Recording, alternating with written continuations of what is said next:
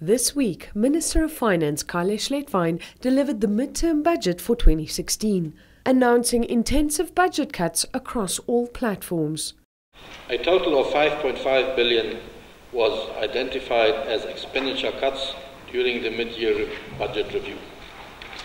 The expenditure cuts are urgently needed due to the downward revision in budget revenue estimates of about 6.23 billion and the limited scope for further increasing public debt through borrowing. This is a necessary collective course of action, and each and every budget vote has contributed to this objective. Kavishe revealed that several new development projects will be put on hold to save Namibia from further extending its public debt portfolio. Cabinet has placed a moratorium on the construction of new office buildings, and as such major office buildings such as the new Parliament building, for instance, are examples of this measure. In reality, new development projects will only enter the expenditure framework as fiscal space that is consistent with the fiscal stance and adjustment path emerge. Namibia's economy grew by 2.5% rather than the projected 4.3%. We chat to Daniel Kavishe, Market Research Manager from FNB Namibia, about how the midterm budget will affect the man on the street.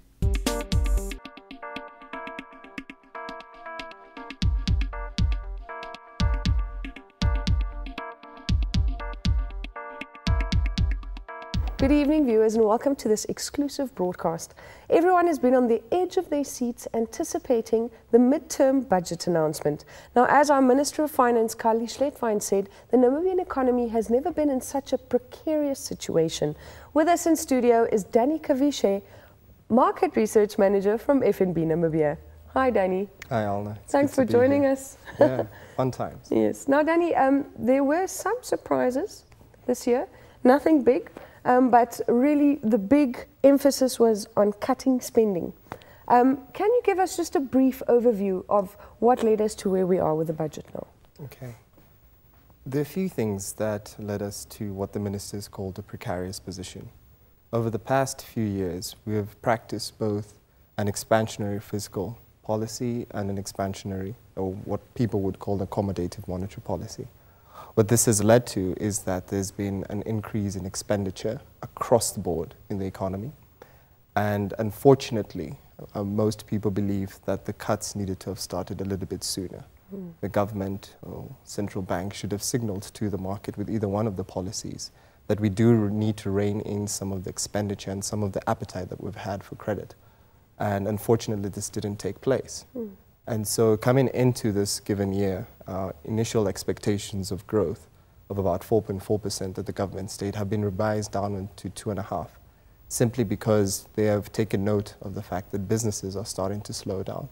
Consumers are feeling pressures externally from a rise in interest rate environment and also due to the inflationary pressures that are associated with that. But then additionally, government reining in its expenditure in one go has meant that a lot of people who've relied on government businesses have not been able to receive their disbursements for a lot of projects across the country. And so as an economy, we're getting hit left, right, and center. Minister drew attention not only to the fact that this has been taking place in Namibia, but he mentioned that regionally growth has been subdued, and as well globally, with the IMF revising downwards the initial projections of about 3.3 to 3.5% down to 3.1.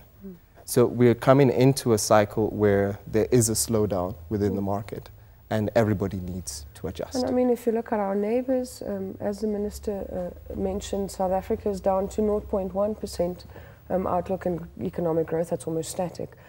So yes, those external pressures are there, and that brings us to this greater message that he's been talking about, curbing spending. Yes. Now there are various ways that he's proposed that we do that.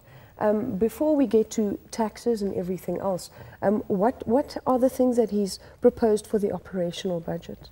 It's quite interesting. Maybe if we can just backtrack a bit, yes. That the minister has come in even last year already, and he came out with the 4 billion that he'd amassed for savings, and which later went into reallocation. And this year there's the figure that's been thrown around of 5.5 billion, of which he proposes 4.5 should be suspended expenditure. and of which 1 billion should be reallocated to areas where he believes that it would draw more attention in terms of development and also try and bridge that gap between the inequalities that exist in our economy, pardon me. And so if you look at more the operational budget, he speaks about a 2.7 billion cut in terms of the suspension of the activities. And this potentially will excite most of the population that for several years have argued that in terms of the personnel that are employed in government, the freeze of that has already amassed about 633 million, excuse me. Sure. And he's also been able to show us that through savings for the S&T allowances that have been given, he's also been able to amass about 500 million, give or take. And this is a good signal to the public. People have been calling for this for several years, simply saying that in terms of the government's budget and expenditure, what is going to day-to-day operations is just a tad bit too much and unpalatable for most people in the population. And as you said, I think that's what the public wants to hear, cutting spending on S&Ts, on expensive government cars, and on new buildings, for instance, like the new Parliament building. There's also been a moratorium put on that. Yes. Yeah. And we see that there's a list that he sends in his documentation in terms of the capital projects that have been halted. And truly, it's across the board. A lot of construction work that was meant to take place has either been halted, if it was in design stage, completely eradicated, or rather to be reviewed after a few years. We've seen expenditure on some of the roads, for example, the Windhoek-Kahanja road, where he's cut it from about 130 million that was initially budgeted, and he's managed to save, you could say that, about 80 million of that portion.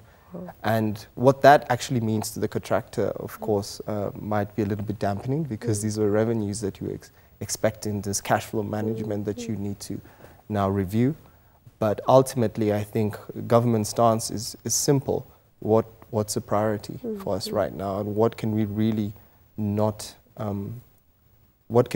ensure that we're spending on to keep the economy afloat, as opposed to projects which we may perceive to be important but may not necessarily have those long-term goals and achievements. You've got that trickle-down problem where there are a lot of Namibians who are reliant on government tenders, and a lot of them are going to be stopped. But as you said, it's crunch time. Yes, there it is no other way. It is. Yeah. And coming to that as well, the hope is that people will be a little bit more innovative within the market. I think that's additional to what you're saying. If you've had one supplier over several years running as a business, what that means is that you simply don't shut down. You just have to look at other businesses or potentially other areas in which you can invest.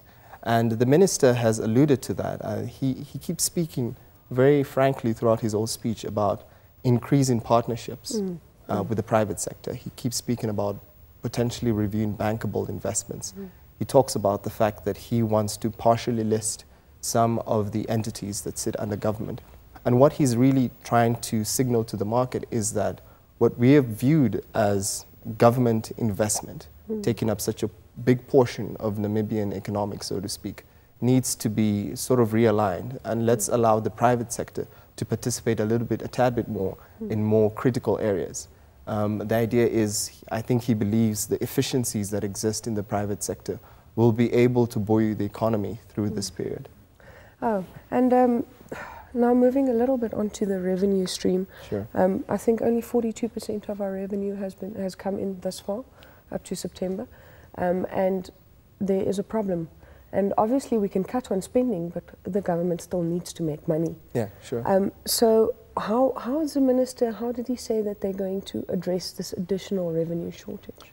Yes, well, if you were looking at the economy about a month ago and you had to be completely objective, it makes sense that the government would have to increase taxes across the board, irrespective of what name it gives it. Yes. Simply because you've been relying for several years on receipts that are expected to come in from SACU, and that seems to be drying up. You miss, or you have a re-estimation of that revenue line, tells you that you have to look internally. That means tax on businesses and tax on individuals. So we can name them whatever it is we'd like to call them. But ultimately what the minister is saying is that for us to be frugal, we will need to tax to increase our revenue base from one perspective. And there are various ways that he suggests we're going to do that. Yes, I mean the presumptive tax has been mentioned not only this year but the year before. and I think the term he used in this budget is presumptive tax on small units. Now, administratively, there's still a lot of debate as to how this will happen, but the full proposal will be on display next year when the budget gets released. He speaks about the solidarity wealth tax being transformed into a more income, I think he calls it high income wealth-based tax. So solidarity tax is still on the table? It's still on the card, but there's been a redesign of it. I think the redesign ultimately is basically saying that we're going to need to target it to the high income earners within the market. Again, administratively, I wouldn't have full information on how that will sit, but it's all in line with the fact that previously we've had broad-based taxes across the market, and now he's saying maybe we need to target them in sectors where we can actually get the revenues that we're expecting. From the business perspective, we've seen revenue collections have been a tad bit poor, and Minister again will try and squeeze left, right, and centre as much as possible so he can gather everything else. And he's also cutting on exemptions as far as exactly, but I mean ultimately simply because he's trying to communicate to the public that there are two ways in which government really runs its budget. It's either through tax revenue or through debt. And debt now is expected to balloon to about 42%, public debt to GDP, before tapering down to 35% after 2018, 2019. And the indication to that is, again, it is quite high, but not high if you compare it to first world countries, who sit with 100%, 120%. Unfortunately, in the brackets that we've been put by our rating agencies, we need to be compared to what they consider to be our peers.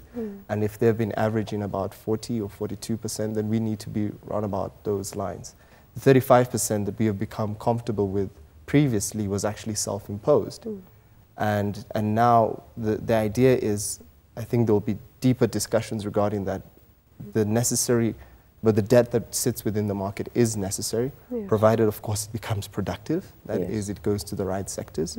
But then additionally, the debt that we have taken up, there are costs to services over the following years, which is quite expensive for government management of its funds.